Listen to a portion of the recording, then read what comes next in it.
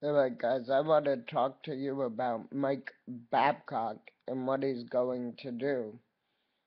And also Jeff Blashill, who is definitely the heir apparent if Mike Babcock leaves Detroit, and compare them.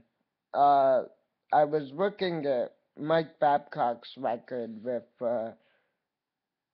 Cincinnati Mighty Ducks, and in his 2-year stint with the Cincinnati Mighty Ducks, they lost in round one, and they also lost in the qualifying round.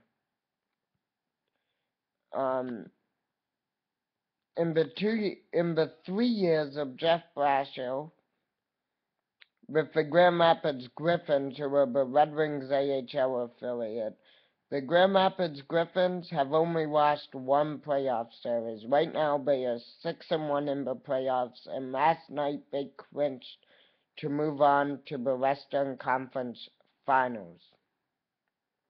So, there you have it. He's only lost once, and he's won the Calder Cup in his first year as coach. Uh, Hockey-wise, I think Babcock's gone. Situation-wise, I think Babcock stays. He has a great situation. He's comfortable in Detroit.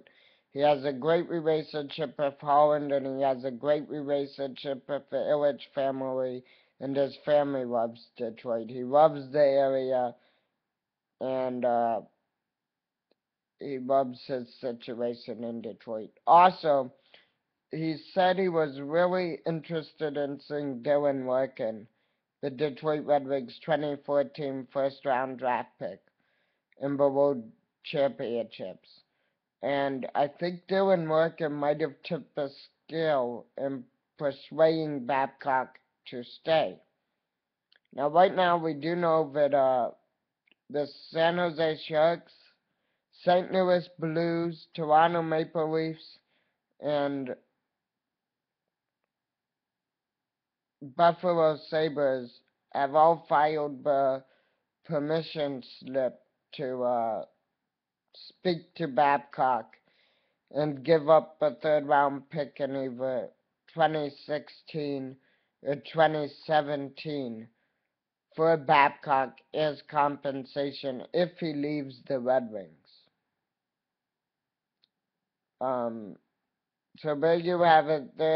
I personally think he stays. I watched the interview. Him and Holland gave an interview sitting side by side with each other during the World Championships on TSM. They gave it, Dan Dreger did the interview, and they were talking about the Cup future in Detroit, and his future in Detroit, and Holland's future in Detroit.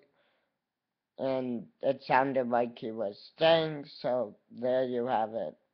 But either way, Detroit's going to be fine. Jeff Blashill is a very capable coach, and whoever gets Blashill will be lucky to have him too. So, there. Thanks.